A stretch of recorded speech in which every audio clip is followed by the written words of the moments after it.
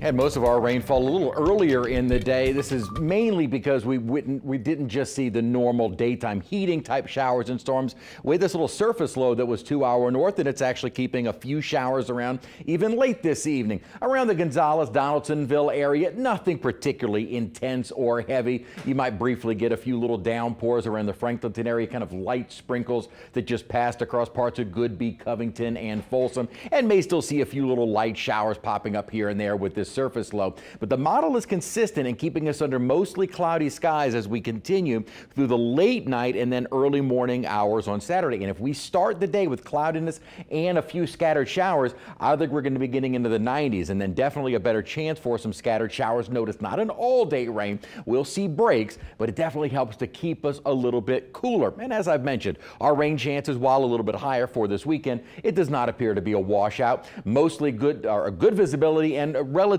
clear to partly cloudy skies. I'm watching that nearly full moon outside, so a fairly comfortable evening. 80 degrees our temperature, dew points in the 70s, winds light out of the south-southeast at 7 miles an hour. 70s and low 80s on the map right now. No changes to that coming in the near term in terms of temperatures, and we cannot get rid of that mugginess in late July. All we can really hope for is rain to keep temperatures down, and we will see an upper pattern which favors more rain in the coming days.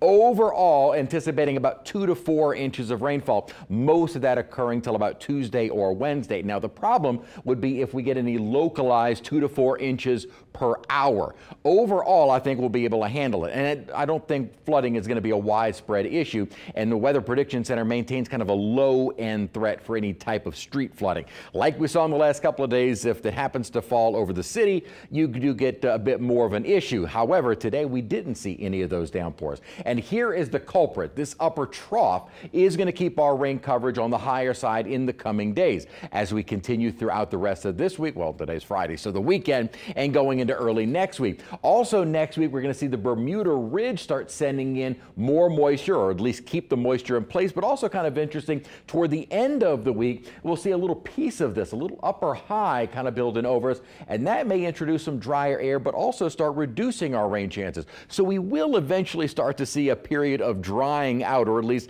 rain chances returning to more normal. But that isn't going to happen through the next several days. Ample tropical moisture will allow for those showers to continue, and about a 60, 70, maybe some days around 80% coverage, but definitely a wetter stretch of weather until we get toward the end of the week. Great news out in the tropics. Nothing going on, nothing threatening for at least the next 7 days.